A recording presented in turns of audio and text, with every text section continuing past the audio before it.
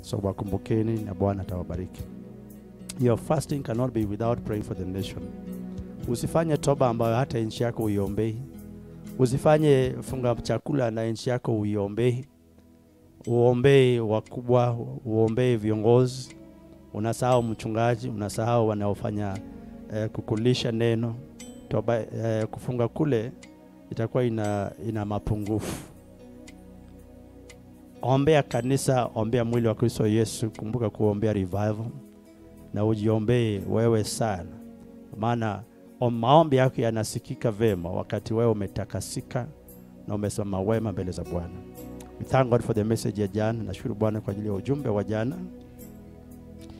Bwana wetu ni mwema. So the quest for anointing to operate in higher dimensions happens to be the series that we are running with. And then our theme is operating in higher dimensions. Operating in a higher dimension, that's our theme for the year. While the quest for anointing to operate in a higher dimension remains to be our series for now. And we are doing prayer and fasting practically. And we've been looking at the significance of prayer and fasting. And in our looking at prayer and fasting, we're in a season of repentance and prayer. And such, we've been looking at the effects of prayer and fasting on one's body, soul, and spirit. We've done part 2. Today we are doing part number 3 of the effects of prayer and fasting on one's body, soul, and spirit. Tumekuwa tukiangalia athari za maombi na kufunga, jinsi gani na athiri mwili, nafsi na roho ya mtu. Jinsi gani maombi na kufunga chakula inavyoathiri mwili wako, nafsi yako na roho yako. Tumeangalia sehemu ya kwanza, tumeangalia sehemu ya pili, na leo tunaangalia sehemu ya 3. Kwa sehemu ya pili tuliangalia mambo na nafsi, the soul. And we looked at the soul ties. Tuliangalia mambo na jinsi nafsi yako inaweza kuwa katika kifungo ama vifungo. So vifungo ambazo zapatikana katika nafsi. So leo hii tunaangalia sehemu hiyo ya mambo na nafsi. Leo tunaangalia jinsi ya kuvunja vifungo hivyo na vile vile kuvunja maagano. So today we are looking at yesterday we looked at the soul ties, how to deal with the soul ties. And today we are looking at we are looking at breaking soul ties. Breaking soul ties and evil covenants. Breaking of soul ties and evil covenants. Breaking of soul ties and evil covenants. So leo tunaangalia jana tulizungumzia mambo na vifungo katika nafsi, na leo tunaangalia jinsi ya kuvunja vifungo hivyo katika nafsi na vile vile kuvunja maagano ambazo za maagano ovu. Maagano zilizo ovu pia tunazivunjilia. So tunaangalia kuvunja vifungo katika nafsi, vile vile kuvunja maagano ovu, maagano mabaya. Sifa kwa Yesu. Haleluya. Naamini kwamba Roho Mtakatifu atakusaidia sana. Imenilazimu sana kuendeleza mahubiri haya mafundisho jana, maana many people are confessing, watu wengi wanajitoa katika hali ya kukiri. So jana nikasema jinsi nafsi yako wewe mwanadamu itatumika sana katika hali ya kukupinga. Nikasema jinsi nafsi inafanyika pingamizi kubwa dhidi ya roho yako. So Paulo katika maandiko yake, Paul in his epistles, he said that the things I desire to do, anasema mambo yale ambazo mimi ningependa kuyafanya siyafanye. Kwa ajili gani? Kwa ajili kuna pingamizi inayopatikana katika nafsi ya mtu. So I may not do what I want to do. I'm not doing what I desire to do. Why? So he says, what a wretched man I am. Because the soul is at greatest war with the spirit. So wakati mtu umeamua kufunga chakula na kutafuta uso wa Bwana, utapata upinzani mkubwa. Lakini ukiamua kwamba sio Mungu natafuta, amue tu I just want to fast but not unto God, just want to fast. That kind of fast is striking. You know, you unaenda kwa hunger strike. Your soul haikusumbui. Nafsi yako haitakupinga. Ukiamua leo sijisikii tuna chakula, I'm just fasting on my own. Fasting to cut weight. When I fast, you cut weight. You're fasting to cut weight or to keep fit. There's no opposition to your spirit. Lakini ikiwa ni kwa Mungu, ndio umeamua unafunga kwa Mungu, mambo na roho yako iwe na nguvu, mambo na kutembea sawa sawa na Bwana, mambo yawe kutawaliwa na roho wa Bwana, ili roho yako iwe na nguvu, nafsi itakupinga. Is the greatest enemy. Kabla hujampinga shetani, deal with your soul. Maana shetani anakuangalia maombi unaomba, anaangalia anaona nafsi yako ina mashimo. Nafsi yako ina mashimo. Your soul has got holes. Your soul has got open doors. Yani nafsi yako ina mashimo na milango ambazo ibilisi anaangalia huku yafunga.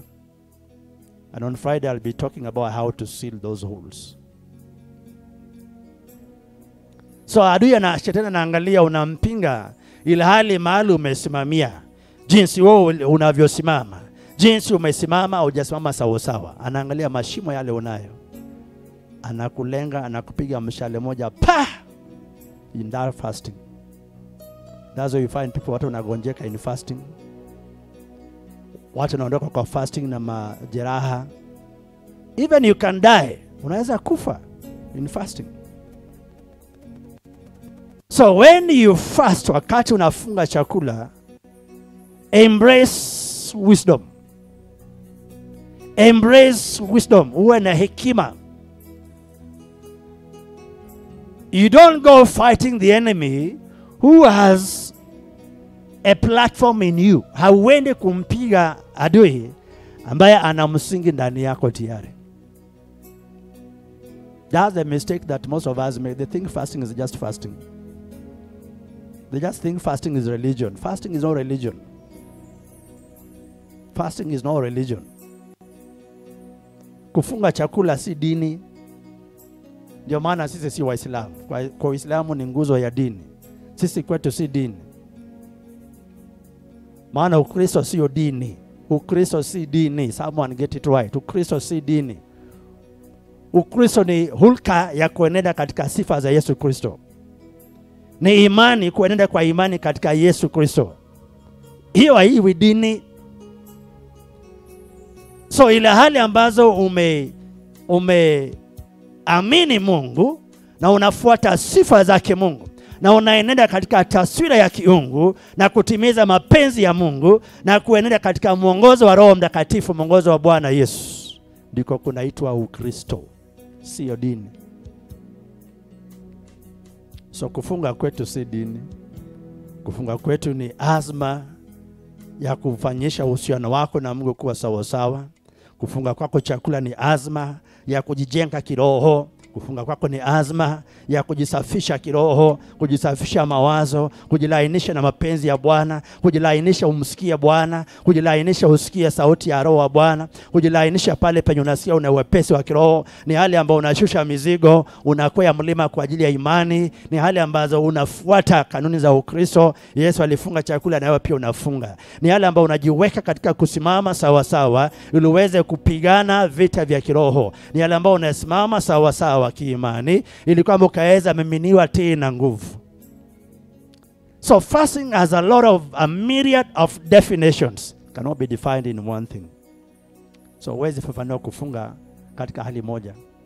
So I've tried to feed that one to most of us online. What is fasting? What does it entail? What does it involve? What's the essence of fasting? Why fast? Bwana ukafunga, umuhimu wake ni nini? Kufunga ndiko nini? So unaweza uwe na hali ya kufafanua kufunga chakula ni nini. So kwa vile pia ni mbinu ya vita, Maana kufunga chakula ni silaha ya vita vya kiroho. Kama utaitumia, lazima kwanza na wewe pia uwe katika hali ambayo umo sawa na Bwana. So that's why in the first week of our fasting, we are doing what we call repentance. Unafanyisha toba. Kunazo toba ambazo mtu unapoyafanya, lazima kuwe na hali ya wewe kujitoa katika unyenyekevu.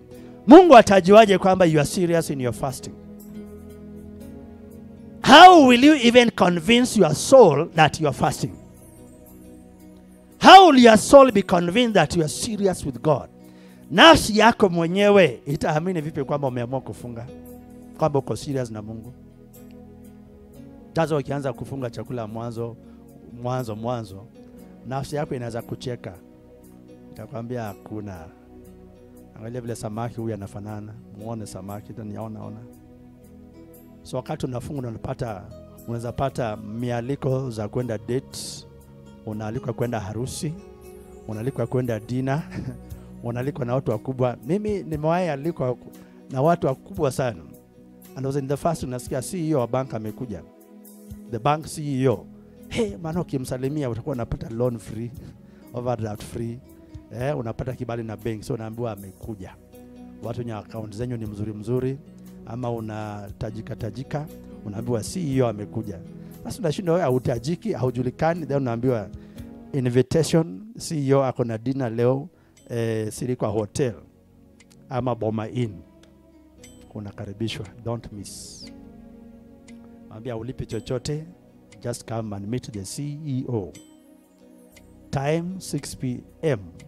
to 9 p.m. ama 10 p.m. Sasa unaweza kushindwa kufunga chakula, mapocho za dina.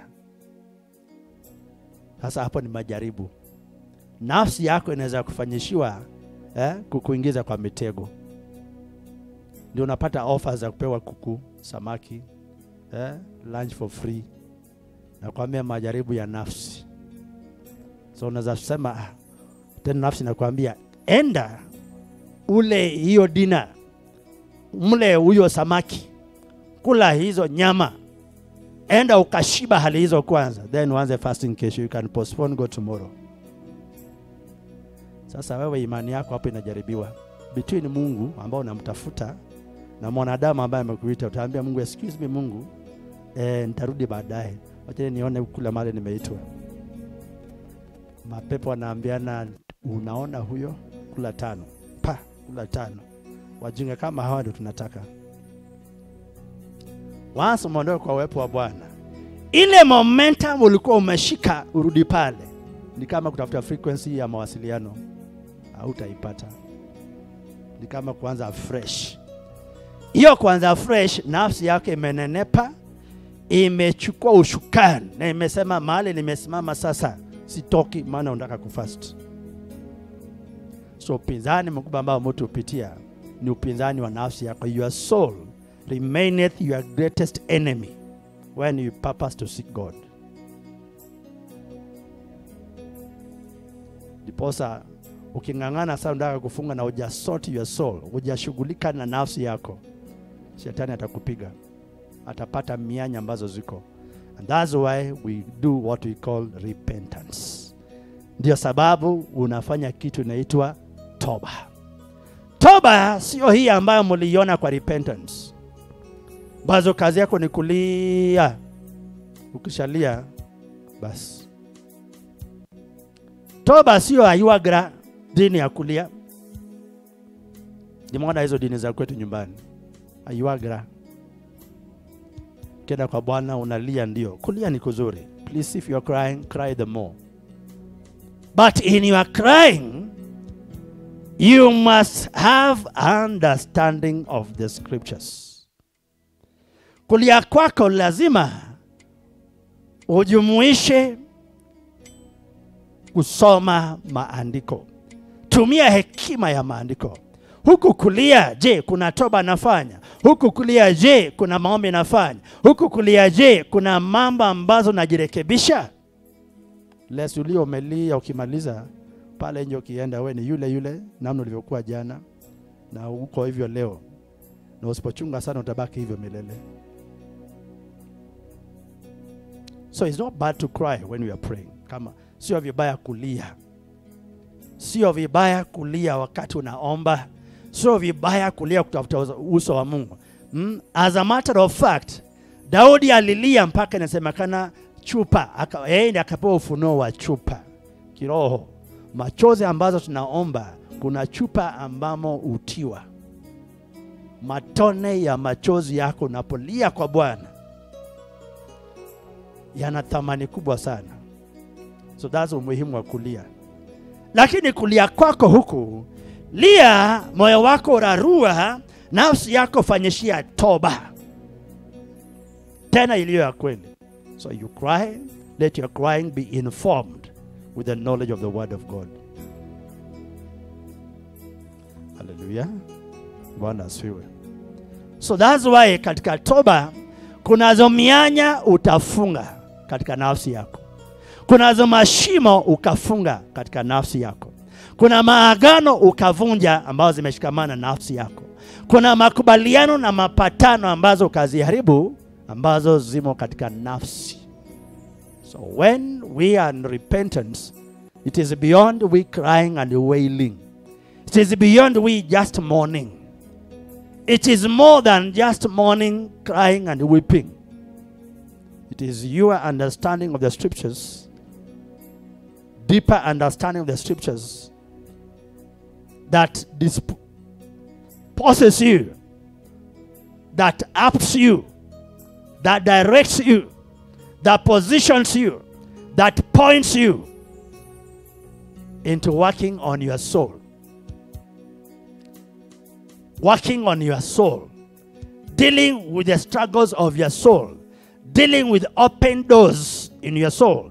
Dealing with the covenants, pacts and agreements that you have made in your soul with the enemy. Na tuliona jana jinsi watu wana mapatano katika nafsi. Nikawaambia ni vyanzo ama chimbuko ambazo zimeasisi, ambazo zimeanzisha ama zimefanyisha umateka wako katika nafsi. Nikaongelea mambo na uasherati, mambo na usinzi, mambo na kwenda ushetani, mambo na pornography, mambo na masturbation, niongelea mambo na uganga, mambo na hata kukula. Kuna vyakula ambazo kikula kwa sherehe you get a soul tie. Nimeombea watu ambao one time I prayed for a university, a woman, a good lady, beautiful, ana akili mzuri. She is smart upstairs, but she has no job. A graduate of Kenyatta University, no job, no marriage. Kila mwanaume anaona ni mrembo, anaweka yeye sakafu chini, naacha yeye na mtoto, then they walk away. So one of the meetings I was conducting, I met such a woman. So when I just started praying for her in the name of Jesus, and the demons started coming out and manifesting. It was the first person ambaye nilimwambia pepo aliondoka na viketi vyote mpaka malangoni. So I said I was interested. Nilikuwa nataka kujua sana. Which kind of demons are this? Now what kind of woman is this? What kind of captivity she's got? Ana umateka ina gani hii? Maana that was my first time sikuwa nimekuwa na hali kama hiyo. Pepo ilikuwa naondoka na mwili wake pia.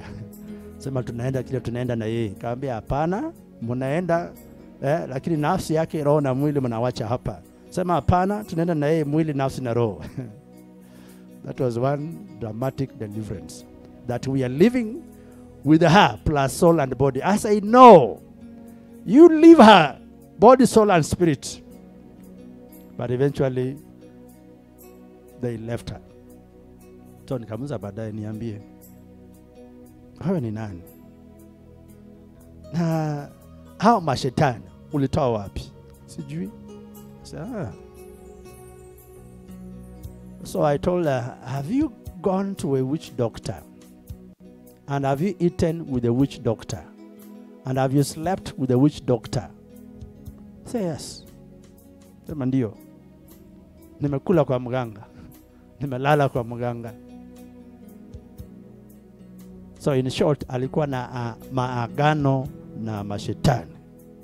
Sasa pasa mimi sikujua ni mganga, tulienda na alikuwa na Biblia, akaniambia nifungue Biblia. I say okay, hata waganga wanatumia Biblia na hata mashetani wanatumia Biblia. Maana hata shetani jaribu kumhubiria Yesu mambo na Biblia in the book of Luke, also in the book of Psalms. That if you truly be the Son of God, then command the stones to become bread and you eat. Satan even quoted Psalms 91 to Jesus. So usishangae, Madevo worshippers wanatumia Biblia, Illuminati wanatumia Biblia, hata Waislamu wanatumia Biblia, occultists wanatumia Biblia, Christian science also wanatumia Biblia. Madhehebu hizo zote za giza pia zinatumia Biblia. So no one should cheat you. Biblia hii ina umuhimu kama kuna kitu unayo, kama una uhusiano na Yesu Kristo. So aliingia kwa mganga pale na mganga akamwambia, akapata mganga na Biblia. Hao ndio manabii ambao nilikuwa nataja jana. Kama Bar Jesus. Namna katika Matendo ya Mitume 13 mstari wa 6 tunaona Bar Jesus. Jina yake ni kama Yesu. Sura yake ni kama Yesu. Maongeo yake ni kama Yesu. Alafu kabila lake pia ni Myahudi kama Yesu. Walakini yeye si Yesu. Sio kila mhubiri ambaye ana Biblia anahubiri Yesu. Some of us wametafuta kazi. Kuna watu ni kazi wametafuta na ni matapeli. Wanakuja kuweka kwa mtego. Watanyakua nyota yako waiuze kwa shetani. Nyota huuzwa ina gharama kubwa sana. Inauzwa na mtu, nyota yako kama ni mzuri, kwa mtu anaweza ua watu 20 kwa ajili ya nyota yako. Naambia nyota huyu utakuuzia, lakini nataka gharama ya watu 100. Gharama ya watu 20. Wanawake 200 ukahaba. Lala na wanaume 20. Ndio nyota hii ifanywe hivi. Nyota uguzwa. Nyota hufanywa mnada. Nyota za watu hufanywa mnada. Na kuna watumishi ambao ni wanadi. Tuna watumishi ambao ni mawakala, madalali, au ni auctioneers. Wana auction nyota za watu. Ndizo madhabahu zimejaa Nairobi. Na nikihubiri hivi wengine unanihujumu. Unihujumu tu. Lakini kuna mahali penye utakupiga mieleka. Sasa dada huyo sema ule mganga akamwambia fungua Biblia hapo, akafungua. Akamwambia na usome. I wish mahali angesema kama na leo ndio siku yangu ya kufa na kuacha duniani niende kwa Lucifer. Bahati mbaya haikuwa nasema hiyo kwa maandiko. Lakini alikula huko, hiyo mganga alilisha. Alikuwa miongoni wa dada ambao walienda pale na wanawake ambao walienda pale. Zaburi 1 mstari wa 1 yasema, amebarikiwa mtu yule asiyeenenda kwa mashauri ya watu waovu. Sasa kuna watu ambao wanaweza kushauri uende kwa mganga. So dada anasema mimi nilipelekwa, nilishauriwa, tukaenda tu. Yet amongst them, yeye alikuwa na nyota mzuri sana. Na mganga akaiona nyota mzuri hii. Mganga alipika kuku, akapika chakula, mke wake akapika vyakula, hawa wanawake hawa. Yeye aliingizwa kwa mtego, akakula ukule na mganga. Wakati unakula na mtu wa mamlaka, aidha utakuwa umeingia kwa agano ama umeingia kwa kifungo cha nafsi. When you eat with a man of authority, spiritual authority, you either enter a covenant or you get yourself into a soul tie. Shika hiyo sana. Because soul ties are qualified by a ritual or a covenant. Vifungo vya roho zinafanyishiwa, zinahitimisha kwa hali gani? Hali ya wewe kuwa na nini? Hali ya wewe kuwa na agano ama kafara. So miongoni mwa mambo yale nilizungumzia jana, bazo niliwazungumzia jana, kuna moja sikuwaambia ambao ni chakula. Dazo kuna mazishi zingine ukienda kujua huna power pale usikule. unafanya makafara, mazishi na matanga zingine ni, they are gateways. Hizo ni milango za kuingia na mashetani, especially kama utakula. Ni kujua power yako ni mzuri, uhusiano wako na Mungu ni mzuri. Enda pale vile Paulo anasema, kula na usihukumike. Lakini kama nia yako inakuhukumu, roho yako inakuhukumu kuhusu hivyo vyakula, achana. Maana there one way ya kuingia na mashetani. Vyakula ambazo zinawekwa wakfu kwa mashetani. Machinjo ambazo yanachinjwa kwa mashetani. Vyakula na vinywaji ambavyo vimekuwa wakfu kwa mashetani. When you eat such foods that are dedicated to demons, drinks that are dedicated to demons, sacrifices that are dedicated to demons, then you eat, then you are a participant and a partaker of the grace that flows therein. So mwanamke huyu aliingia katika Soltai na mganga. Sasa nilikuwa namuombea, anataja majina ambazo majina za mganga, majina. So baadaye nikamuuliza, unajua mtu anaitwa Martin so and so? Akasema Martin so and so ndio yule nabii tulienda kwake ambaye alitupatia chakula. Ambaye anaishi ndani yako, alikuwa anaishi ndani yako. Amekuwa your husband. So demons, mashetani, hutumia milango kama yale kuingia kwa mtu. Wanakaa wapi? Kwa nafsi. Wale wako kama ni wanaume, hautaoleka. Mwanaume akupose, atapigwa kupigwa. Ndio naambia mwanamama ambaye amekutongoza. Ambia, unaitwa nani? Yusufu. Yusufu. Unajua yule mwanamke anaitwa nani? Magdalena. Wachana na Magdalena kabisa. Umesikia? Mwanaume anazile umesikia? Wachana nani? Magdalena. So mwanamama ambaye alikuwa anakupenda 3 weeks ago, akikuona anapiga kona. Anakuwa tu baridi. Alafu anapotea. Ama ananyongwa zile za usiwahi tamani huyo mwanamke tena. Usiwahi thubutu kumwendea na utamwa. Unasikia? Mwanamke anasema alikuwa na nightmares. Ni mabwana wako ambao ulisambaziwa kwa mganga. Mashetani ambao waliingia ndani yako kupitia mlango wa uganga. Ndio nakaribia hatima ya kuoleka. Wanawake wote ambao walienda kwa mganga, uko na pete isiyoonekana, uko na nira isiyoonekana, kuoleka kwako ama kudumisha ndoa kwako ni gharama. Chakula. So yule msichana binti huyo walikula kuku pale, wakakula ugali pale, na kaambia kuna kitu mganga alikupea. Ati hapana, hakunipea kitu. Sasa waganga wengine ni werevu sana, hakuna kitu anakupea, anakugiza kwa agano. Alafu nyota yako hiyo nachukuliwa.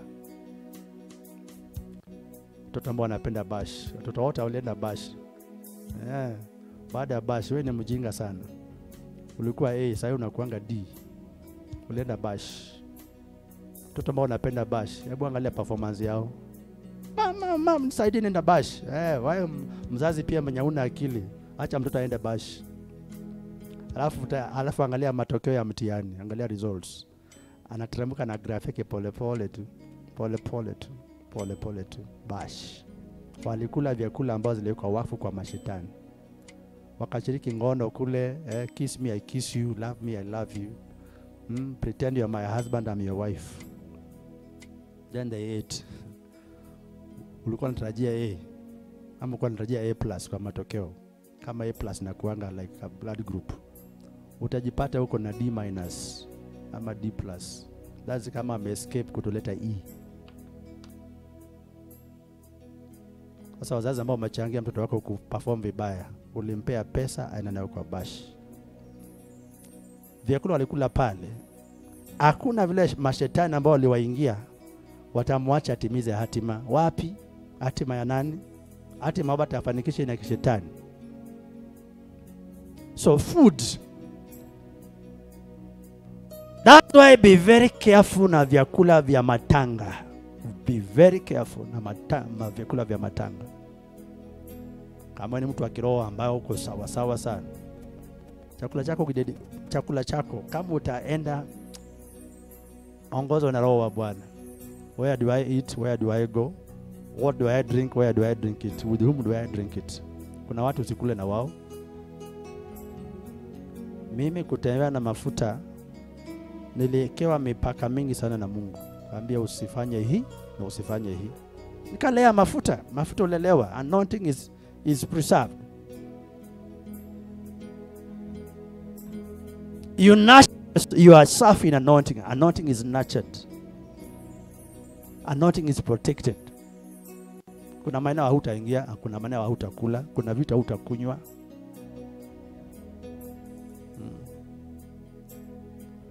Soul tie. Sasa mambo na soul ties hizo ambazo that's should have been for yesterday.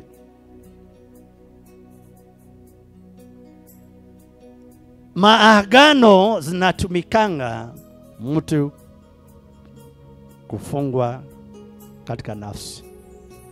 So binti huyo ikawa yeye, wanaume ni wazuri tu, yeye ni mzuri tu kwa wanaume, ni mzuri tu, anapendeza, lakini hakuna mwanaume anaweza mfuga, hakuna mwanaume anaweza mweka yeye kwa ndoa, hakuna. Shetani amesho kama anakuletea wanaume ambao wanakuzalisha lakini hawakuowi, wanakuzalisha kina wako. So soul tie, ile kifungo katika nafsi, shetani ana mamlaka ya kukuchagulia nani anakuoa, nani rafiki yako, nani analala na wewe, ni wapi unaweza ishi, kazi gani utafanya, through soul tie. In the meantime, nyota yako mzuri inatajirisha watu wengine mahali. Wanawake ambao wanapenda mahaba. Kuna wanawake ambao ni bei karatasi. Hauna bei. Kila mwanamke tu akupeleke lunch, unasikia oi, this man is so good, tamlipa na nini na mwili. Unauza nyota yako. Huwezi kuwa tajiri. Uwezi. Maana nyota huwa zinamulikwa, zinaangaliliwa. Na ndio na watu ambao wanatafuta nyota, wanatafuta makahaba. Angalia kahaba mgani ana nyota mzuri. Tunaona kuna matajiri wanaenda kwa yadi ya makahaba. Wamepangana kwa Inange na waitanga yadi soko. Chagua. Naangalia kwa soko, naangalia, kagua. Anapeleka nyumbani. Nini hautafuta kwa mtu? Nyota. Ama kusafisha nyota zao. Kusafisha nyota. Nyota zinatakaswa, nyota zinaoshwangwa na matendo za giza. So wakati wewe mwanamke ama mwanamume unajiingiza kwa mahaba kama hizo, kumbuka nilisema jana kwamba mwanadamu ni madhabahu. Either way ni madhabahu ya Mungu ama ya mashetani. So madhabahu zinaoshwangwa, zinatiwa nguvu, zinatiwa uwezo, zinaweza kuwa weak. So kuna watu natumia matendo hizo ambazo nayafanya kama usinzi, ukahaba, mambo hayo. Shetani anakuingiza katika hali hizo kufanya nini? Kutia madhabahu yake nguvu ndani yako. So na mwanamke anaposhika miguu mnatoa, sadaka mzuri sana kwa shetani. Shetani anafurahi sana. Umeshika mimbo katoa, niliflash. Uliflash. Madhabahu ndani yako na wale ngoma wanaoishi ndani yako, mashetani, roho zile ambazo umeziwekea makao. Sema tunanona tu. Damu wayapatia, tunanona tu. Plus wanawake ambao kwa ndoa unarukanga nje, mwanaume unarukanga nje. What you need to know ni kwamba your soul tie, uko na one, uko na soul tie. Madhabahu ulionao ndani unainenepesha, unaiweka nguvu. Kuna watu wakikwambia hawa si watu wa Mungu, akikwambia utaona, unashinda wewe na nabii nitaona nini, unamdharau. Baada ya 3 days unaona ya kuona.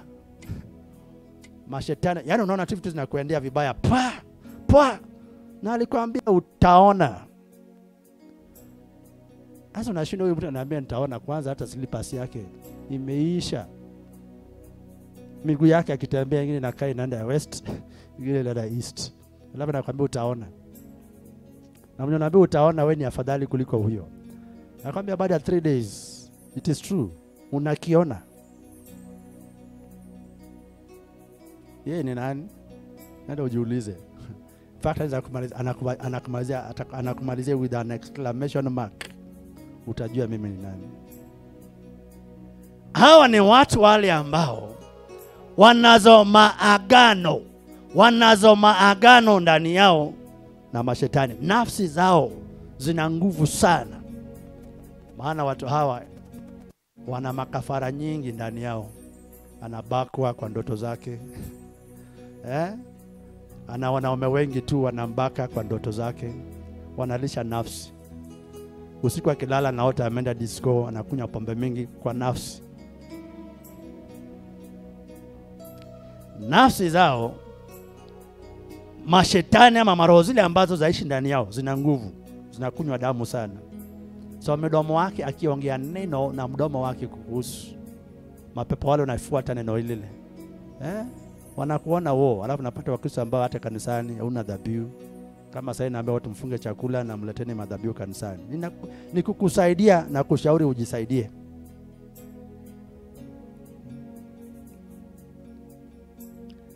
Maana kuna watu ambao kwa ushetani, dhabihu yake ni kwamba kila usiku yeye hakuna date na mashetani. Anaota tu kwamba mwalimu wake wa high school ndiye amekuja kulala na yeye. Anaota tu kwamba landlord amekuja kulala na yeye. Hata anaota kwamba ni pastor amekuja malala na yeye. Hizo ndoto hizo, they are not nightmares. Lafu kanisani hata sadaka utowangi. To make it worse, msimu wa kufunga pia unasema Mungu siku utanipea pesa nitapeleka. Wake up, toka kwa ujinga. Siku gani atakupea pesa Mungu? Mtu ikifika wakati umejua unafunga, don't postpone at God. When thou will give me money, I will take the money. That's what a pledges. Ujue ulifanya pledge lakini inapingamizi sana. You must really believe God. Mimi nimewahi beba kitanda nika clear sitting room. Tukakaa chini, tukalala floor kwa nyumba kubwa tu. Nitoa kitanda nikapeleka. At that point tulikuwa na our first born. Tulitoa. I needed something to give. Sacrifice. Where's funga 40 days alafu bado make a pledge. Nilipeana vitu kupeana, nilienda nika clear my kitchen. Toa anything electronic mzuri plus na gas. Sitting room nikatoa vikopo, nikatoa furniture yote. Ukiingia kwa nyumba nasikia unasikia echo maana hakuna kitu ndani. The same thing with the bedroom. Thank God I had a wife who does not really trouble me katika mambo na maombi. That's why not every woman can be a pastor's wife.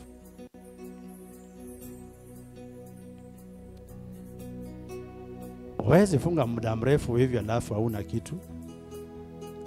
Maana kiroho umeinuka sana huko juu, unaonwa umeenda juu sana. Wanaangalia bendera gani hiyo inapepea hewani, bendera hiyo moto gani inawaka juu.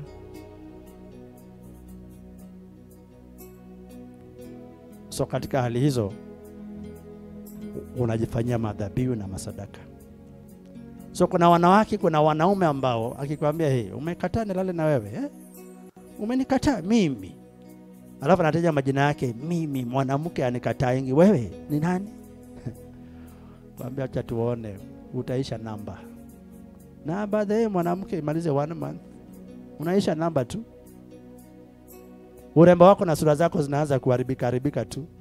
Mwanaume alikwambia utaisha namba, maana ulimkataa. Sasa mbona maneno yake na wewe? Yaani mbona maneno yake inakuathiri? Ulikuwa unakaa una sura, una bei, una form, una shape. Kwambia ulinikataa, tuone mahali utaenda na hiyo urembo wako. Huyo mwanaume anaongea hivyo ni mwanamume ambaye ana madhabahu ndani yake, nafsi yake ina madhabahu nzito. Na una shida ya haombi, si muombaji, ni kafiri. Lakini alikutaka ukakataa. Kwambia wanawake watoe sadaka kanisani, wanapuuza. Dazi unapata watu wanatusi mapasta. Wakiona maanza huduma kidogo, ni sadaka unatafuta. So that's what, sasa ile kasumba imewaingia, hata washirika wengi wanadharau mambo na sadaka. Kumbe sadaka ina maana sana. Wewe dharau sadaka.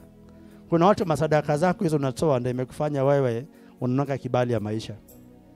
Na inakuokoa sana, maana unasalimia watu, unapatana na watu kwa biashara, unachanganyika na watu kazini, unachanganyika na watu, lakini wewe ni rafiki, una mahaba na sanduku la sadaka. Ndio maana wakupatange.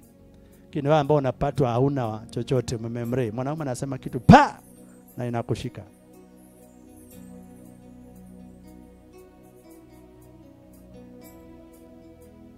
Zile matendo ambazo watu hujifanyishia katika nafsi huwa zinalisha madhabahu walio nazo. Yani ile hali ya soul tie ni kwamba nafsi yako ina kifungo. So kifungo kile ni mwanzo,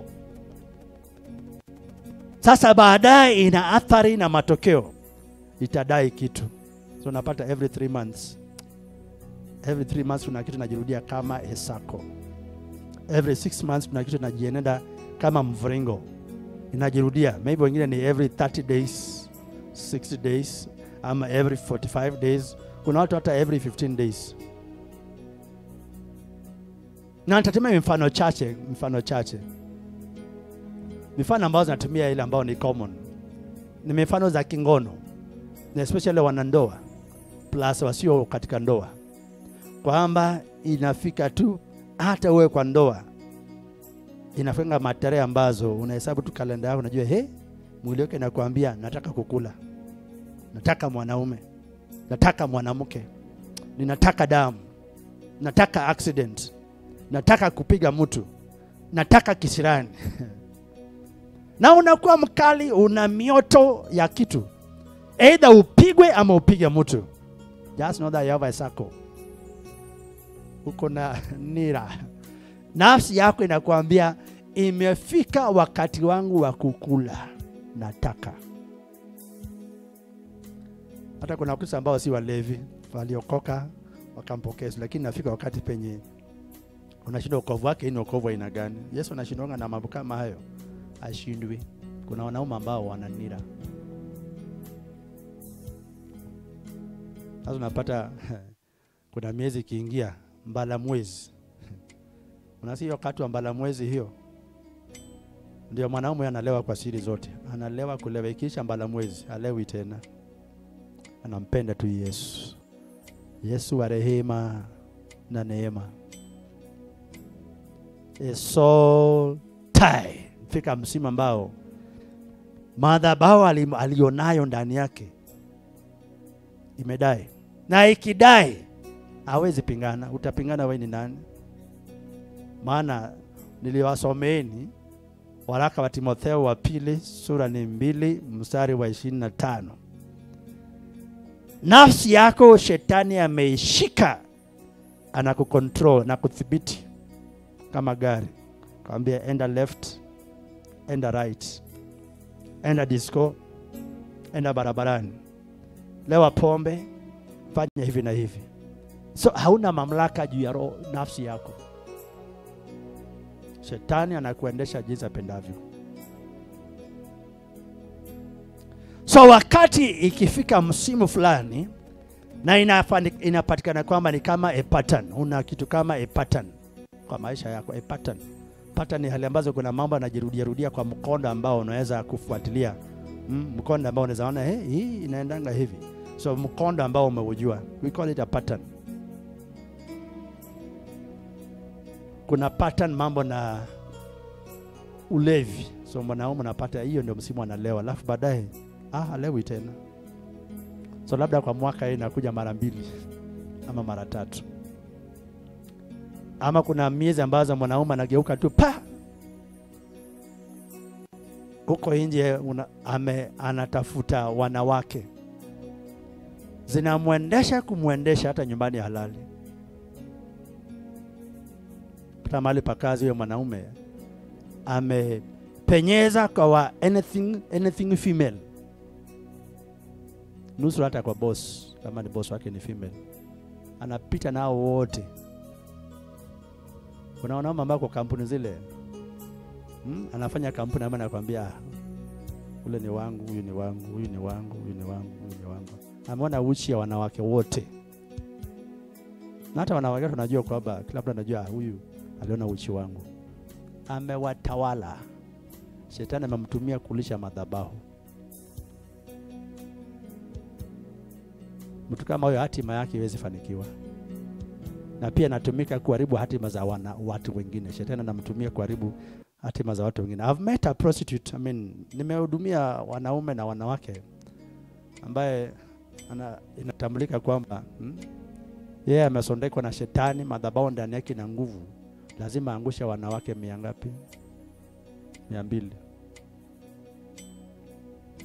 I met a girl ambaye hata kidogo utaonyeshe tattoo mali ziko. Ambia pastor na nyingine hapa nikuonyeshe. Ambia wacha ujinga.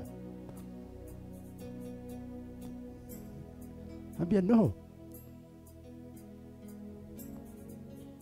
Kambi hizi zote tattoo leka ya nini? Well, tunawekanga. Anazo kwa matiti, anazo kwa mgongo, python. Ana nyingine spider kwa shingo. Alafu anaweka flower hapa kwa matiti juu. Mapaja zake ameka crocodile. Naambia mwenye anakuwekea kwa mapaja ani nani? Na zinawekwa wapi? Taoni hii kuna mahali penye Lucifer ameweka makao. Ukiingia pale gorofa fulani hapa town, naingia tu hiyo floor, unasikia harufu ya hiyo area. Ai. Devil's Dungeon. Wanaume ambao wanashuka nywele, wanajiwekea vipodozi. Ando wanaume ambao wanashuka wengine nywele, wanakanda wanawake mwili. Wanachora wanawake tattoo. Mwanamke unavua mavazi unachorewa tattoo katikati ya mgongo. Ndio unakewa tattoo kwa makalio. Anakuchora tattoo tu. Ni mwanamke ambaye kazi yake ni kukuchora tattoo. Anakuchora, yani ni daktari wa kukuchora mwili wako, anaiangalia na kuchora.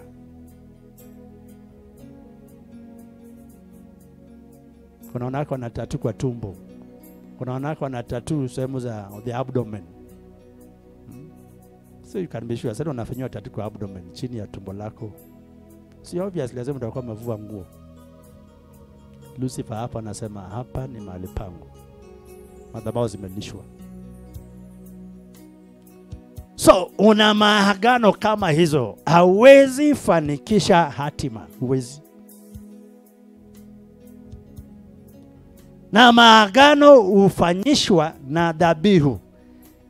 Pande wa Mungu pia agano ambalo la wokovu ililipiwa damu ya Yesu Kristo. Ndiposa tunatoa mashetani kwa msingi wa agano la wokovu. So kama uli backslide ukarudi kwa Yesu, pata mashetani unapingana na wewe sana. So kama hujaokoka inakuwa ni vigumu sana. Agano zingine tunazivunja, shetani kushavunja anakungoja pale nje. Unajua kwamba agano lilivunjwa pale, mwenye alivunja agano lile hana agano na Mungu, na kama ana agano haina dhabihu. If anything, kuna maagano zingine ambazo za uongo because hazina madhabihu. So hali hizi ambazo uko na soul tie, wakati tumeingia kwa mfungo namna hii, una nafasi nzuri ya kupigana na maagano kama hizo. So we are under a covering of grace katika mfungo sasa hivi. Hata ukiteta unaweza ambia shetani, niko chini ya neema, nimo katika mfungo, na unataja hata kanisa ambapo unaambia hey, niko mahali fulani, niko chini ya neema mahali fulani. I am under grace kwa mtumishi fulani. You can even mention, I believe God, I believe the Lord Jesus. Nimo chini ya kanisa mahali fulani. So shetani kama hujui, angalia namba ya kanisa. Ole wako kama katika madhabahu ambao shetani ukimwambia hivyo anaangalia na mwingine. Ametaja gani hiyo? Ni yao ndio umetaja, kanisa yao. Sema beba huyo na masikio. Kuna madhabahu zingine ambazo huwezi funga chakula. Ukifunga ni shida umetafuta. Kuna madhabahu ambazo huwezi thubutu kufunga na kuomba. Ile vitu utakuwa umeitisha. Maana unapinga nguvu yenye iko hapo. Unapinga power ya Mungu, unapinga power yao, power ya mashetani ama miungu za pale. Unaweza tafukuzwa kanisa. Miungu za pale, maroho za pale itakupiga. So it matters ukifunga chakula umeenda kwa madhabahu gani? Under which cover? That's why watu hama makanisa. Unaweza hama kanisa na uhame kabisa. In fact na mfungo zingine ukianza kufunga utasikia tu utaki kanisa yenu. Maana unafunga kwa Mungu Baba, umesikia watu wa Revelation nafunga na shikana na wao. Unaweza funga na sisi baadaye upate kanisa yenu kanisa. Ndio jue una kanisa yenu. Unaanza kuiona hiyo kanisa, kumbe hii yetu haikuwa kanisa. So soul ties ama vifungo vya roho is the greatest hindrance. Ama inakuzuilianga wewe kwenda umbali ambao Mungu angeenda na wewe. Soul tie means you are a slave. Soul tie means wewe ni mfungwa. So ngasema kwamba kuna wengine sako zile inafika kama ni miezi fulani ama baada ya miezi fulani. Sikia tu mwanamke unasikia haunanga breaks za wanaume. Hauna breaks za kingono. Yaani kuna season inafika. Wewe ni kama gari inatafuta accident. Wewe ni kama gari inatafuta mtu wa kukufa na yeye. Na kujali unapita na kila mwanaume. Pita na kila mwanaume. Alafu ndika mahali inafika wakati penye wewe sasa uko soba. Unatulia kama a sister wa Katoliki, uko tu quiet. Ngapo mwana wazimu kwa familia. Kila familia ina wazimu wao. Pata mwanaume ama mwanamke ambaye anawika na uanda wazimu. Alafu inafika mahali penye ako baridi kabisa. Hana maneno. Ukiambiwa huyu ndiye alifanya masiara, hana maneno. Ukimsalimia ako soba. Halo. Ako mzuri tena ana kicha. Sisi msimu ya yeye kujenga kulisha ile madhabahu imeisha. Ameshailisha. Sasa kuna maneno. Hata mashetani na friends sema well done job, no problem now. You can run for the next 6 months. Hakuna maneno. Ikiisha. So ujue kwamba hakuna uwezekano wa mtu kama wewe kutimiza hatima. Iwezekani? Haiwezekani. So someone must stand in the gap in prayers kwa ajili ya familia yako. Watu wangapi wako na soul ties? And that means kama umeshajishughulishia wewe mwenyewe. In fact, mwanzo wa fasting ni mtu unajiosha, mtu unajisafisha, mtu unajitakasa, mtu unajipima, mtu unajisawazisha kwa Bwana. Unajiunda na kujitengeza kwa Bwana. Maana askari mzuri ni askari ambaye unamesha kama uko sawa before uende vita kupiga wengine. So that's why those of us on the mountain, hata kitambo tuanze kuombea taifa na mambo kama hayo, kuombea deliverance ya familia. Usipige madhabahu za taifa, napinga madhabahu fulani mahali fulani, napiga madhabahu ya mashetani mahali fulani. Enda umesho kama umesimama sawa sawa. Hata kuna watu wamekodesha manyumba na waombea hiyo nyumba. Hii nyumba napiga mashetani wa nyumba hii na boma hii. Wewe hiyo nyumba umepanga si yako. Number 2, hiyo nyumba mwenye alijenga msingi yake aliua watu 3 ama watu walikufia ndio akapena sadaka. Sasa wewe unataka kuipiga na wewe hata sadaka huna kanisani. Ndio maana kuna watu manyumba unaishi ndio the greatest oppression that you have. So unataka kupigana nazo maroho. First nilianza fasting kama na fast usiku nilinyongwa. Ulinyongwa maana kuna kitu haujui. So na say kwamba watu hapa leteni madhabihu. Kuna watu ndakana baba speaker na kichwa. enda nunua speaker peke yako mtu mmoja. Na ikiwezekana ubebe peke yako. Alafu unaileta unairenjoa hapa kanisani. Yaani kuna hiyo means you settle it in church. Hata ikiwezekana hiyo speaker chini yake andika jina yako. Dhabihu ya Onyango Mark Ochieng. Hata mashine waseme shetani mnaonanga hiyo speaker ni yangu. Please usije kudai speaker kama umeleta kanisani. Once imeingia kanisani si mali yako, ni mali ya Mungu. But you can write your name under the speaker for the purpose ya kutisha nao shetani. Hallelujah. Yeah, you can write your name on a chair. Chini ya kiketi weka sticker. Onyango Mark Ochieng. Shetani kikusumbua naambia unakumbuka kuna chair number 6 or 4. Chini yake enda angalia. Maandiko Onyango Mark Ochieng. Kuna mashetani ukidili na wao, please wapatie details. Wapatie details. Wale wako weka kanisani hakuna hata kifagio. Kuna hata bulb ya stima. Unasema nampenda Yesu. Onyesha. Kuna mashetani ambao watakwambia wewe unacheza. Kwetu umetolea vitu. Sasa unawazima na nini? Sikieni. Fasting si mchezo. Fasting ni vita. Fasting ni vita umetangaza. So watu wengine nyumba wanaishi ndani, unajipata nilipoanza kufast ndio nimenikiwa na landlord. Please, it is obvious. Unaweza amua kufunga na landlord ndio shetani apitie landlord. Maana madhabahu ile unapiga, unaipinga. Umeishi kwa nyumba ambayo landlord alifanya dhabihu kwa mashetani. Nyumba ambazo zina madhabahu. So aidha ukubaliane nazo ama uhame. Na kama utashinda hizo madhabahu, lipa gharama ya hiyo nyumba. Ndio nasamanga ukiniambia, "Kuja unisaidie pasa kuambia nyumba yangu hii na hii." Na uulize nyumba ni yako. Nikiangalia chenye unataka kupiga ni kubwa sana, naambia dada, ama tafuta nyumba nyingine mahali. And that's how I help people. Ambia just move your houses, tafuta nyumba nyingine. Maana manyumba zingine zina magharama ya madhabahu kubwa sana. Mbona upiganie na nyumba si yako? Kile kama na madhabahu zile ndogo ndogo, vitu ndogo ndogo, hizo kanyaga na kumaliza na endelea kuishi. But when someone must die, why? Ndazo nawaambieni wa Kristo mnafunga chakula. Leta kitu kanisani. Nunua viketi kanisani. Nunua speakers kanisani.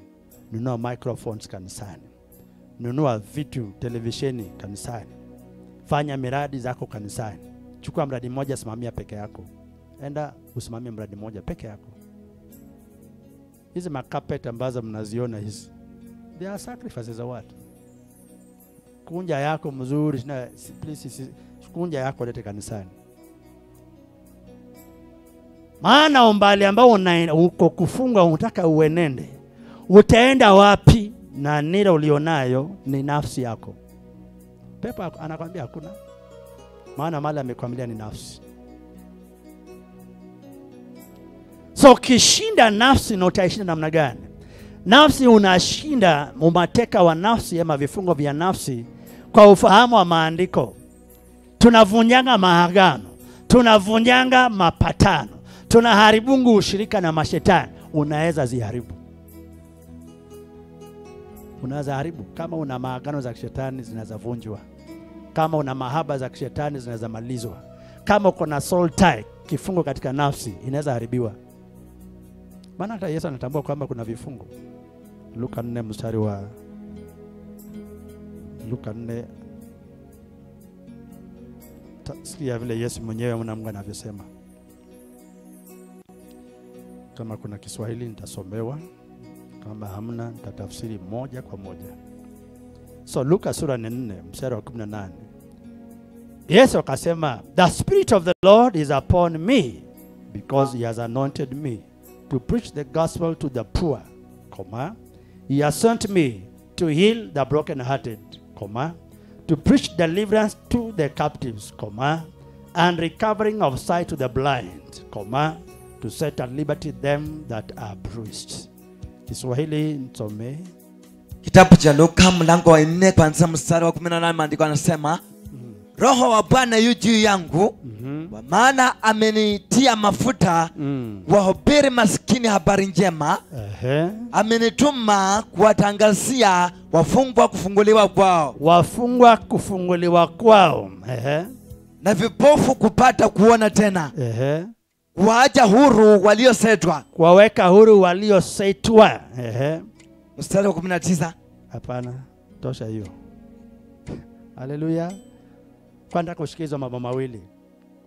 Kama Yesu anasema ametumwa kufunguliwa kwa wale walio mateka, kuwekwa huru wale waliosetwa. That means kuna hata maandiko Yesu anatambua kwamba mtu unaweza fungwa. Haleluya. Na mafuta yaliyo juu yake Yesu ambaye pia ametiweka tunaitumia ni ya kufungua watu kama hao. Waliofungwa katika nafsi zao. Waliofanyika mateka katika nafsi zao. Waliosetwa hao. The captives and those who are captives, those who are slaves, those who are bound. Those who've got ties.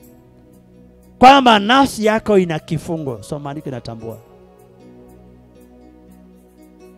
Uzuri ni kwamba hata yanasema mafuta ameniweka, nimetiwa mafuta na upako wa Roho Mtakatifu kwa ajili ya kuwahubiri maskini habari njema na kufunguliwa kwao waliofungwa.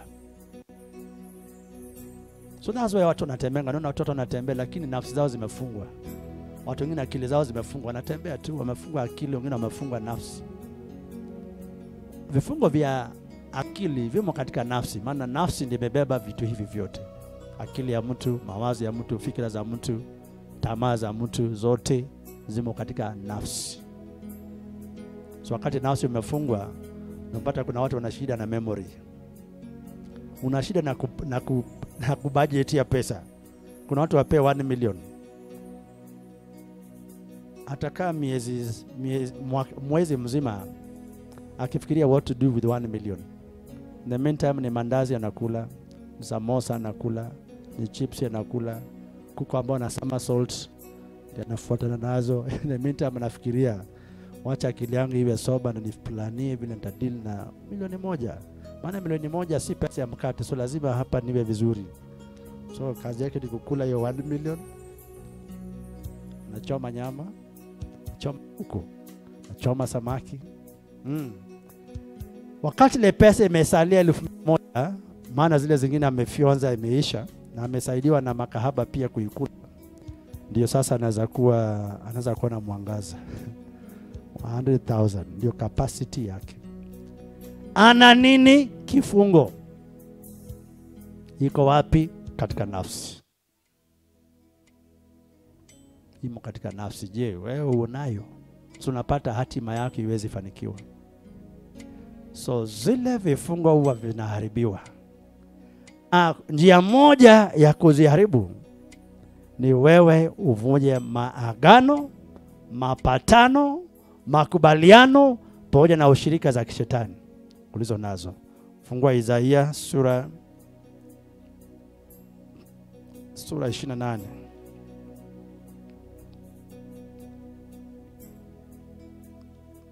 Mstari wa 15.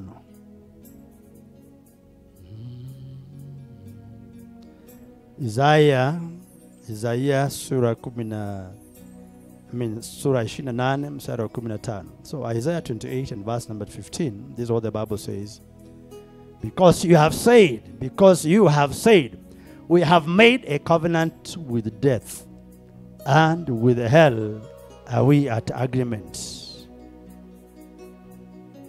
Isaya mlango wa 28 mstari wa 15 maandiko yanasema, kwa sababu umesema tumefanya agano na mauti, tumepatana na kuzimu, biko lifurikalo litakapopita halitatufikia sisi.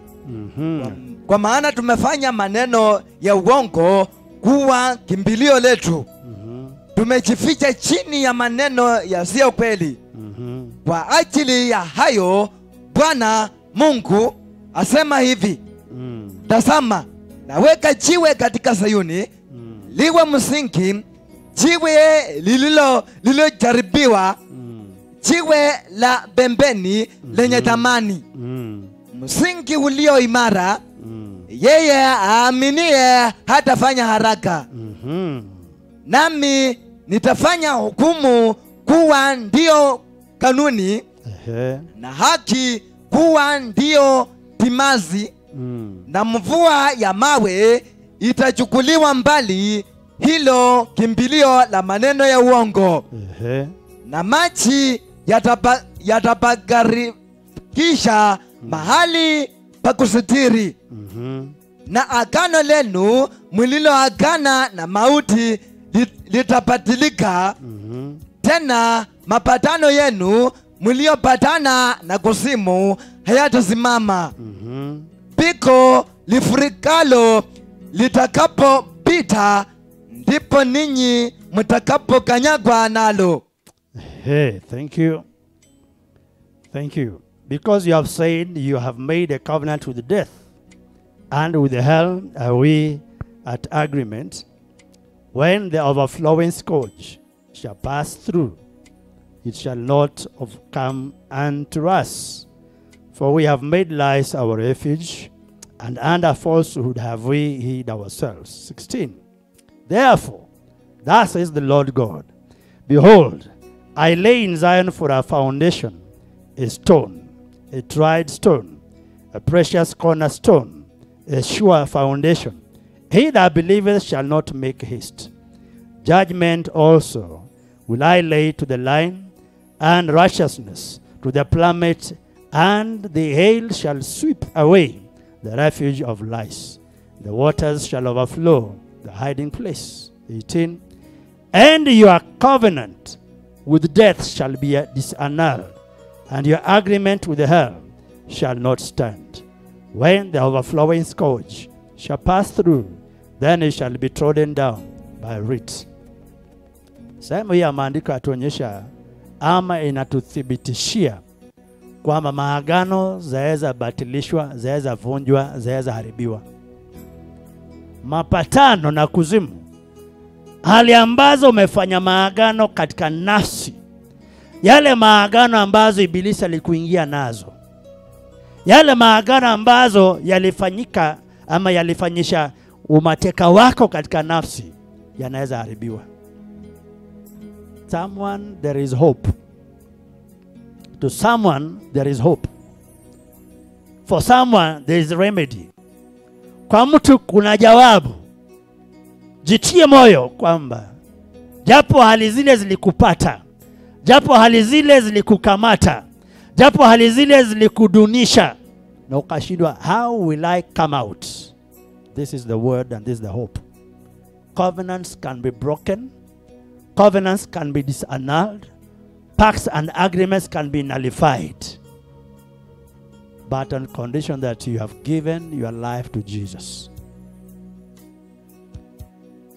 Kama una agano sawa na Kristo Yesu, kama una agano thabiti kwa Kristo, jua kwamba hauwezi vunja maagano yale.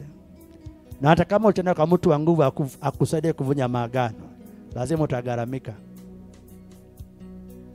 So hapa unaona kuna uwezekano mtu unafanya maagano na kifo. Kifo sinikujie, usiniue, tukubaliane. Mimi nitaishi na mimi sitaki kukufa, so kifo sikubishange kwangu. Kwambie at what price? Watu wangapi wameenda kwa waganga atupatiwe dawa ya protection usikufe? Kuna mabomu ukiingia umepanda miti fulani, ati ni dawa ya kifo. Radi kipiga ni dawa ya radi, inakinga radi, inakinga wachawi na waganga wasikuue, majambazi na wakora wasiiba wavamie wakuue. Wewe una mapatano, una agano na kifo, alafu una mapatano na kuzimu. Mtu huwa na mapatano vipi na kuzimu? How does one enter agreement with hell or a pact with Satan? Wakati mtu anaingia kwa matendo za dhambi ambazo zinakuingiza kuzimu. I mentioned such sins yesterday. Watu ambao wamefanya bestiality, wamelala na mnyama, Unalala na kuku. Baya kusikia mtu ameshikwa maana peleka kwa chief, maana dhambi yake ni kwamba alipatikana amefumania jogoo. Na wanawake sasa jogoo ndio mwanamke kwake. Kaifumania na kaiua. Zile roho ziko ndani yake inadai tunataka ngono isiyo ya kawaida. Wanawake ambao wamelala na mbwa, zile roho zinasema tunataka ndoa isiyo ya kawaida.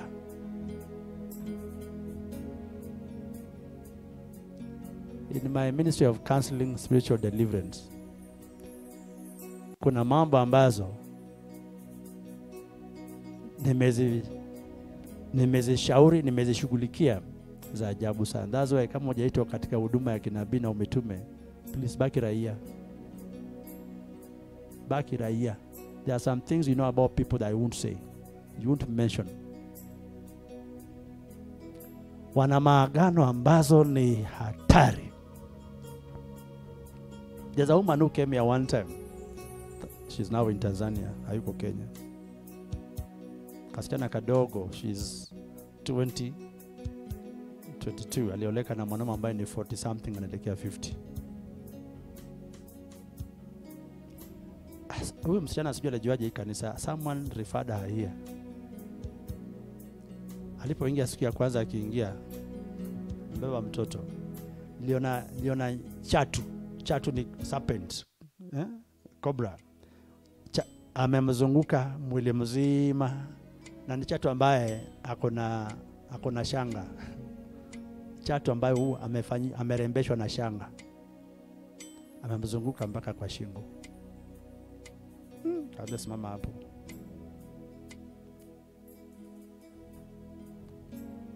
Kama wewe ni nani?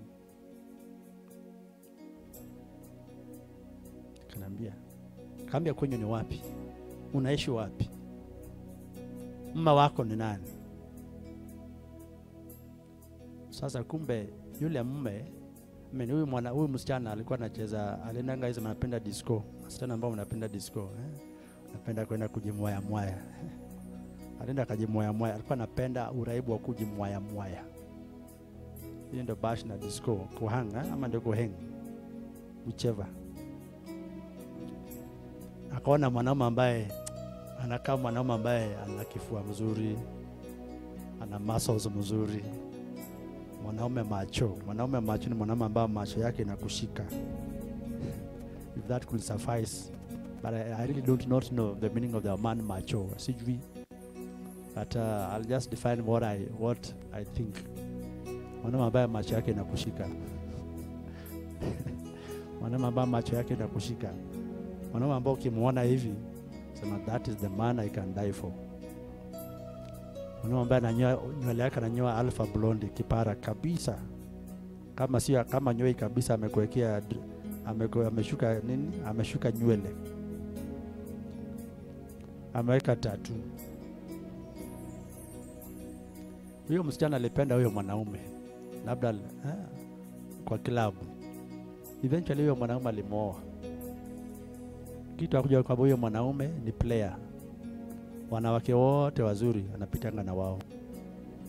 Sasa alipoenda mpaka akafikiria mwanaume alikuwa anatarajia si utoke, maana kwangu watu wakaingi. Yeye alifikiria mpata makao pa kukaa. Sasa mwanaume anashinda huyu amekaa hapa anazulia wengine kukuja. Ilikuwa ni ndoa ya mahangaiko. Lakini msichana alikuwa na nyota mzuri. Nisikize. Huyo mwanaume kwao, hao wanaume kwao, ni mwanaume ambaye alitengenezwa. Kuna wanaume wametengenezwa. Alimuingiza kwa agano. Ukifanya ngono na wanaume kama hawa, unaingia kwa agano na wao. By the way, ngono ni tendo la agano. Sexual intercourse is an act of covenant. So huyu dada alikuwa ameingia katika makubaliano ama mapatano na kuzimu. That means unatenda matendo ambazo kuzimu inapenda. Matendo ambazo na kuongoza kuzimu. matendo ambazo destiny yao ni kwamba umalizie na kuingia kuzimu.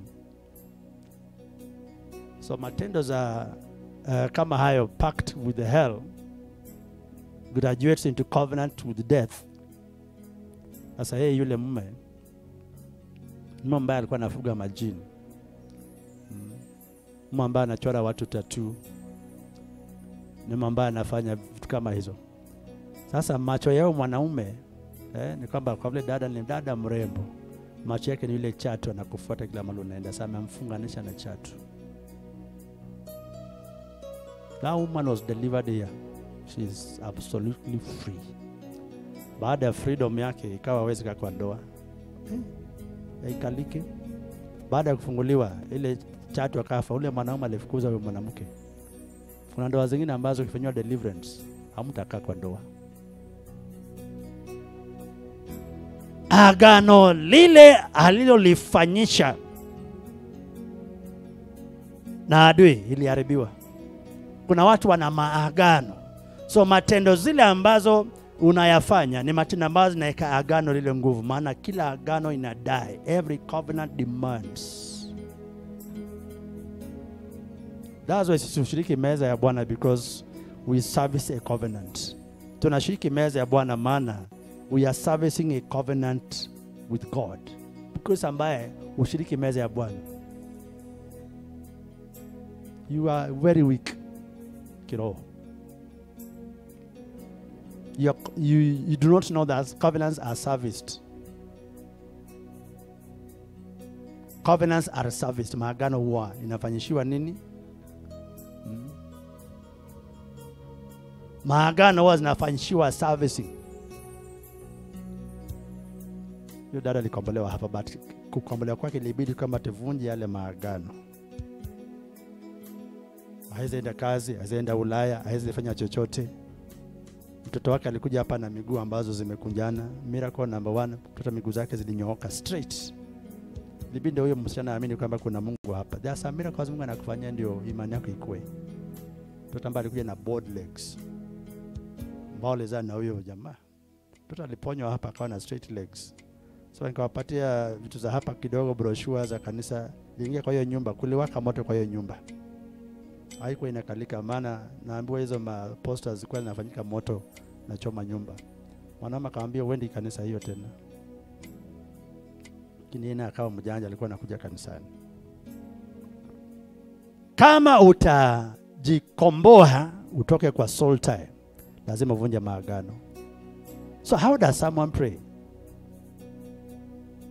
Maana kuna maagano tuliingia ndio usikufe, uliingia kwa maagano ndio usigonjeke, uliingia kwa maagano ndio shida isikupate. Maandiko yanasema they were lies, for we have made lies our refuge.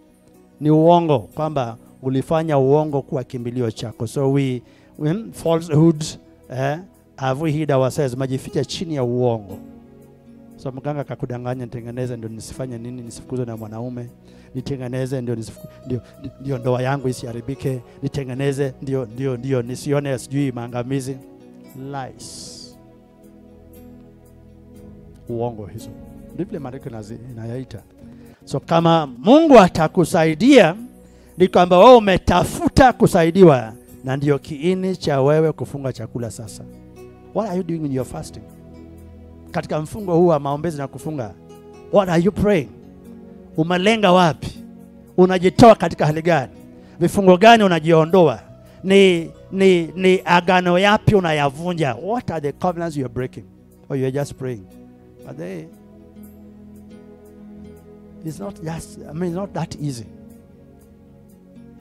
Kuna mambo ambazo utayaomba. Baba, kama kuna agano, si ati kama iko, maana ndoto zako ni chafu. So ndoto zinaashiria kwamba una maagano mbaya. Baba, Mungu, mimi ujipata katika ngono za mashetani, mimi ujipata na altar na ngono. Mungu, hii ni hali ambayo inathibitisha nina maagano, na nimekuja mbele zako katika hali ya mfungo. Naomba kusaidika. Ninasimama kupinga kila maagano nilizonazo na mashetani. Maagano ambazo niliingizwa kwa kujua kwangu, ama niliingizwa kwa ujanja, ama nilijipata katika hali ya ujinga. Leo katika jina la Yesu ninavunja haya maagano. Na unatumia maneno zilizo na msingi katika maandiko. Na ukumbuke kwamba kanisani enda mbele za Mungu na dhabihu. Ndiposa watu nunuanga vitu kama hizi pulpit. Unakuja na pulpit kanisani. Umenunua peke yako. Ndio watu nunua kamera. Ndio watu nunua makapet. Ndio watu nunua hizi vitambara za kurembesha kanisa. That's why some people wanarembeshanga madhabahu kanisani. Kuna kitu wanajua, kuna kitu wao wanafanya. Ndio nanga mtu anaamua kufika compound ya kanisa peke yake. Mtu anaamua kupaka kanisa rangi peke yake. Mtu anaamua kununua viketi vya madhabahu peke yake. Maana kuna kugaramika na garamika. Ulipenga kwa agano huko ingia bure. Mwanaume aliingia kwa agano, ulilipa wanawake pesa za umalaya. Mwanamke si ulipiga umalaya, si ulilipwa pesa. Una kwa mganga si ulilipa kondoo ama ng'ombe kule.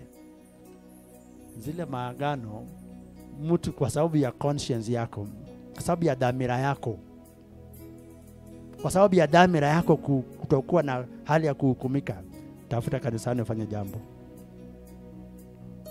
Maana kusema una imani na imani yako haina matendo ni urongo. Kwamba kama kunazo maagano, maana maagano zingine umeyarithi, niko kwa familia. Every firstborn lazima awe kahaba. Wasichana wote lazima wazae nyumbani. Nyinyi wote lazima mpitie uganga. Pepo akianza kubaka firstborn atakuwa na baka wanawake wote kwa hiyo familia. Pepo ambaye ameoanishwa na familia, wasichana wote wakizaliwa ni wanawake wake. Abdul with the family yenye wasichana wote. Pepo yani maroho zimewateka kwa nafsi, zimewaweka kwa mahaba, wanandoa. Kina wana ndoa za kimwili na ndoa za kigiza. So familia hiyo kama una deal na wao, unafanya namna gani? So mtu unapoanza kuvunja maagano kama yale, unayavunja mpaka umalize na familia mzima. Kama kunazo maagano ambazo mimi niliingizwa katika hali ya mimi kutotaka ama kutojua, kama kunazo hali ambazo niliingizwa kwa ujanja pasipo mimi kujua, maagano yale niliingizwa kwa ujanja, nimeyakaidi na ninayakataa na nayavunja. Iwe ni baba yangu aliyaruhusu, iwe ni mama firstborn ama mjomba shangazi, awe ni babu ama nyanya, awe ni mashimanji ama mashemeji, hali zozote ambazo walifanikisha agano lile kwa masadaka na madhabihu, mimi nimekataa. Ninakufuru. Yani unajikufuru. Ninajikatanisha na maagano yale katika familia. Najitoa katika mkondo huo kama mtu binafsi katika jina la Yesu. Natangaza kama mimi nina agano katika Yesu Kristo. Na agano lili nililonalo katika Kristo Yesu imelipiwa gharama ya damu ya Yesu. Nimeokoka, nina imani, nina madhabihu, nina sadaka, nina agano kwa Bwana Yesu Kristo. Nimo kanisani, nimo chini ya kava, ninatambulika na kanisa fulani, chini ya mtumishi fulani, nina imani katika Yesu, bai madhabahu yake imo katika kanisa fulani, mimi ni mshirika mahali fulani. Hayo na maombezi ya mtu ambaye hauna ungwana. Mimi kuvunja maagano zetu za familia imenifanya mimi ni mlokole wa Yesu. Sina maombezi ya apology. Kama baba alifanya agano, hiyo ni yake. Ninaikataa, ninaivunja, ninaiharibu, naijaribu kwa uwezo katika jina la Yesu. Ninaharamisha kila maagano ambayo zilifanywa saa 6 usiku chini ya mwezi, saa 6 usiku chini ya nyota, ama ilifanywa kwenye bahari saa 9 za usiku, ama ilifanywa alfajiri kwenye mitoni. Ninaziharamisha katika jina la Yesu. Ni haramu. Mimi simo ndani, hawakuniuliza, japo nilikuwa mtoto, lakini leo hii nimekomaa. Agano za mashetani nimejikatanisha nanyi katika jina la Yesu. Someone, those are prayers you must be informed by the scriptures. Baba yako ni baba yako, mama yako ni mama yako. Kuna mambo ukifanya baadaye mjomba wako anaweza kufa. I prayed for people, nikaambia hey, navunja agano kwako. Naambia enda nunua viketi 10 leta kanisani. Na ubebe peke yako na pick up. Baada ya kuambia mama kama huyo. And this is why kuna watu nawaambia when you tell them buy something in church they think you want to make money. Kuna watu kiwaambia ni kana kwamba unawadai. Ushawaambia unaambia leta dhabihu kanisani, enda nunua hii na hii. Because ya kutushia pesa leo useme hey nilipay 10,000. Na nunua kamera. Kuna watu kiwaambia hivi sana nasema woi. Sasa ameniombea sasa niko naanza kuangalia nikana kwamba analipa maombezi.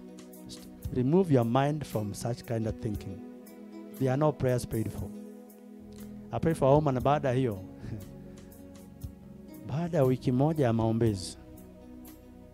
Someone died in the house.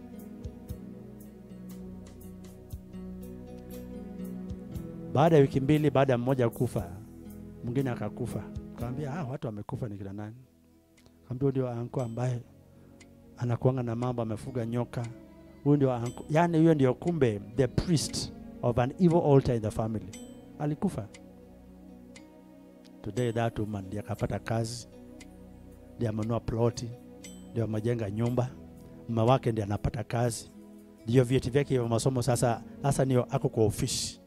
You saw her testify here. Nyota yake likaliwa. Aliuzwa na maagano. Kuna maagano ambazo ukiyavunja, there's someone in the family ambaye ndio muasisi wa zile maagano, the priest. Kama hata kimbia kwa Yesu, mambo yake kusha. Maana maagano yale yalifanya kumbe kwa gharama ya mauti. So wakati unaomba maombi kama hayo, umejiamini kwa Bwana. Unafunga chakula huku umejiamini kwa Bwana. You break covenant. Dada mzuri, mrembo mzuri, akienda kazi kila mtu anaendeleza malale na yeye. Hakuna papers mzuri, anamwambia okay. So kila boss lazima amtafune. Yenyewe kwa Yesu huku ndio kuna ukombozi. Kuna watu ambao kwa Yesu wangesema madhambi za watu. Kuna watu wenye hata sisi tuko kwa laini wanasema hai Yesu. Tuko tu afadhali huyu anafanya nini hapa? Maana wamejikoroga, wakarogeka, kukorogwa kabisa. So kila interview, kila mtu amelala na wewe. Kila kazi umeenda, kila mtu ameona uchi wako. At the end of it, maisha imekupiga huna kitu, so you're back to church. Ndio watu Yesu But look at how they get delivered. Sasa hizi mtu wako kazi. Just by the working or breaking of covenants ambazo aliingizwa ndani. You want to be free? Pingana na covenants. Wewe ni mwanamke ulikula pesa ya mwanaume. Ulizoea kula wanawake ambao mnapenda vitu za bwerere. Nilipewa. Kuna siku itajaa gorogoro. Kuna siku hizo kupewa vitu za bure itajaa pick up. Nimepewa nyumba free. Nimepewa nguo, nilipewa necklace free. Nilipewa earrings. Nilipewa lunch. Nilinunua makeup. I was just given a gift. Soul ties are also facilitated through gifts. Kuna wanawake ambao walifungwa tu na a gift. Someone gave you a gift. Kuna gifts zingine ambazo mwanaume kabla hajakupata ndio kwa mganga. Mungu anamwambia leta hiyo kitu tukutengenezee. Wakishaitengeneza mwambie dapei. Ushakupatia. Ukilala usiku huyo mwanaume anakutembelea kwa ndoto. Kama mwanamume ashakutembelea kwa ndoto, kwa mwili ni kazi gani? Haina ugumu gani? Aliambiwa just a gift ukaiweka kwa nyumba. Just a gift ukavaa. Just a gift ukakula. So when you go into breaking covenant, sema Mungu, mimi niliwahi pokea vitu vya bwerere kwa so and so. Taja wana majina. Charles alinipea. Victor alinipea. Vincent alinipea. In fact hata Samson pia alinipea. Hizi vitu ninazo waliniingiza kwa mapatano. Hivyo basi Mungu nimejipata, huwa siwezi kuwakataa. Lakini leo Baba nimekuja kuvunja maagano. Haya maagano walizoniweka ndani kwa hali ya ujanja kunipea mazawadi na vitu vya bwerere, leo nimekuja kujavunja. Na uvunjagi maagano mdomo tupu. Agano zavunjwa na agano. Dhabihu zavunjwa na madhabihu. You must involve altars in breaking covenants. Lazima uhusishe madhabahu kuvunja maagano. Ni vita. Ninakataa hayo maagano. Ninavunja mahusiano hayo. Iwe ni kiroho ama kimwili. Ninayaharibu katika jina la Yesu. Natangaza kwamba sina mahaba na wao tena. Na hii lazima I'm doing it as a cost. Nimesimama kwa msingi wa agano la damu ya Yesu. Tambulika na kanisa ambamo umefanya kitu.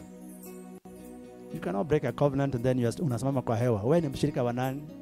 Where do you go to church? Ama ni cover agano ulionayo. Mtumishi mgani upokea dhabihu zako? Ni mtumishi yupi upokea masadaka zako? Ni mtumishi yupi ambaye ana mamlaka ambaye inalingana na ile kitu unapingana nayo? Kuna watu wako chini ya wako kwa madhabahu wengine hafifu ambazo ukiombewa na yani kuna madhabahu ambazo please pima altar na kitu ambacho unapingana nayo. It's not every altar that can challenge some other altars. You cannot use a small altar ambamo kiroho size yake ni madhabahu bado inalelewa. Then you want to go and face a giant with that altar. No. Ndio maana watumishi ni watumishi. Kuna watumishi na kuna watumishi. Kuna watumishi na kuna watumishi. Kuna watumishi na kuna watumishi. Kuna madhabahu na kuna za madhabahu. Kuna za madhabahu na kuna madhabahu. Kuna mafuta viwango na kuna mafuta viwango. Kuna anointing in levels, anointing in levels. You don't go fighting an elephant. The rabbit sacrifice. Hauende kupigana madhabahu za ndovu na madhabihu za chakula ya sungura. So in this fasting someone, piga hesabu. If a prayer fast that has no cost will have no effect.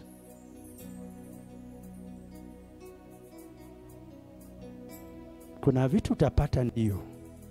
But ni ushindi gani unataka?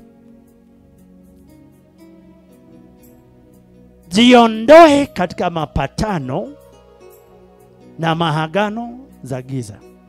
That's how you free your soul from any captivity. Soul ties are broken. Unaweza kuwa mwanamke ambaye hata utadibile ni lini unakumbuka ni siku gani niliwahi tembelewa na mabwana wa kiroho. You're like, it is a forgotten matter. Nimwambia watu mpaka hakuna soul ties ambazo hamna wanaume kutembelea tena. Hauna wanaume wa kiroho na kutembelea tena. Hauna mabwana wa kiroho na kuvizia. But there's a price.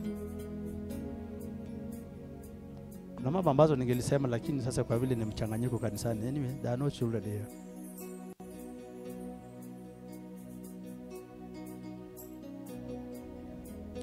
Kuna mambo ambazo ni za ajabu.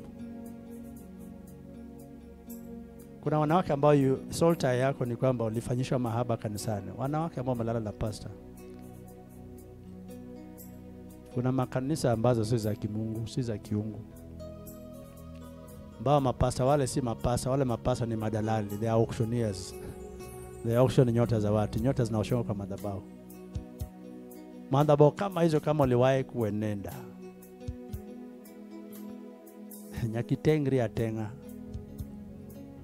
Yani lazima ujishake ile vumbi za kule zikuache. Hata mavazi ubadilishe. Hiyo kuna maneno ukiingia hata mavazi ulivao unatoa, unaachana nazo. Usitambulike na zile madhabahu.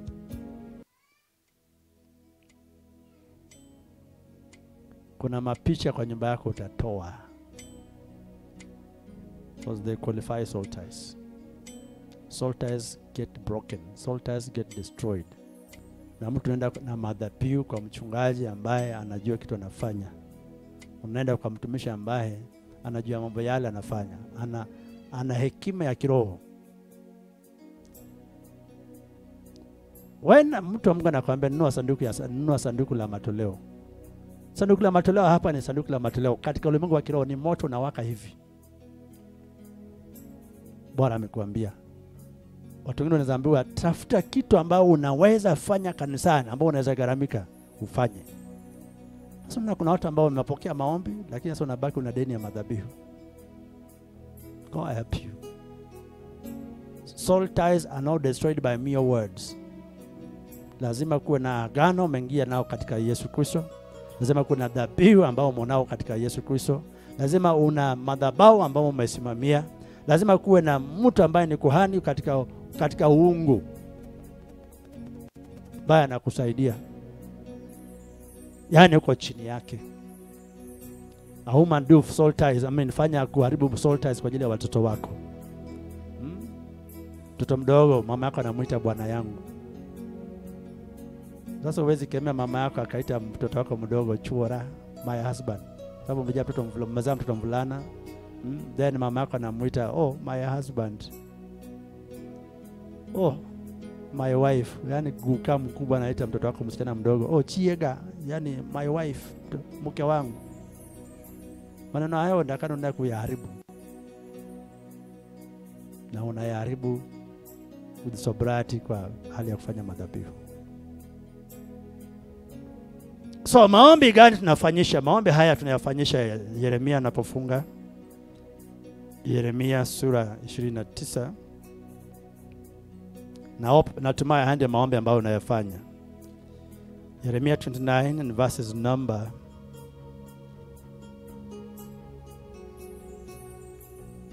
12. So verse 11, all of us are familiar with this. For I know the thoughts that I think towards you, says the Lord, thoughts of peace and not of evil, to give you an expected end. That one given, then shall you call upon me, and shall go and pray unto me, not unto any other. And I'll hearken unto you, and you shall seek me, and find me, when you shall search for me with all your heart. Then I'll be found of you, says the Lord, and I will turn away your captivity, and I will gather you from all the nations, and from the places whatsoever I had driven you. Then bring you again into the place whence I caused you to be carried away captive. Kiswahili.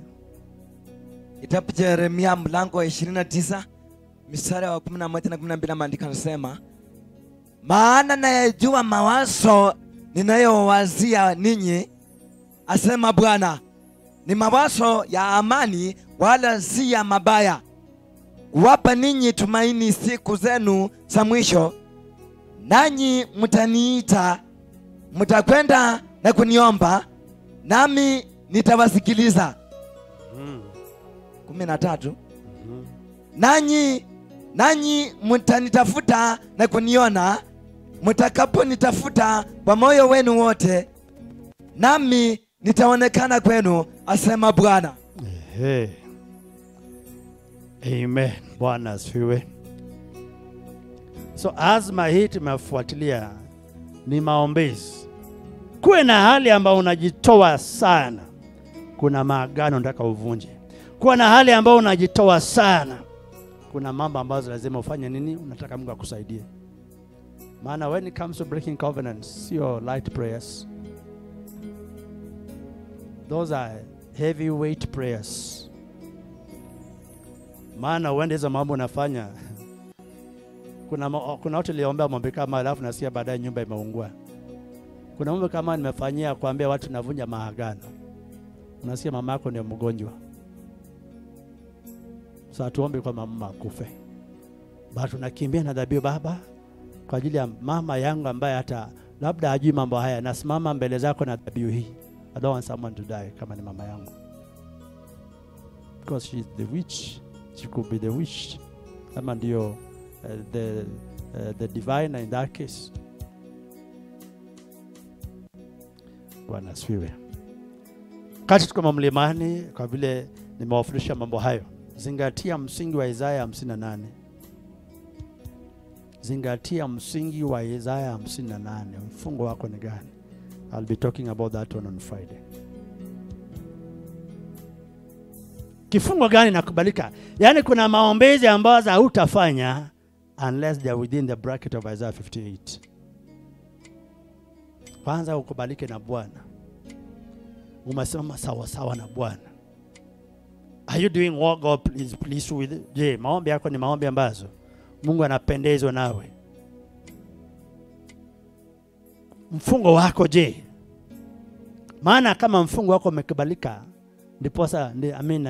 ndipo maombi yako itafanya kupenyeza. On what platform? On what platform? So Marika uliza Isaiah 58 mstari wa kwanza, mstari wa 6. Is not this the fast that I have chosen?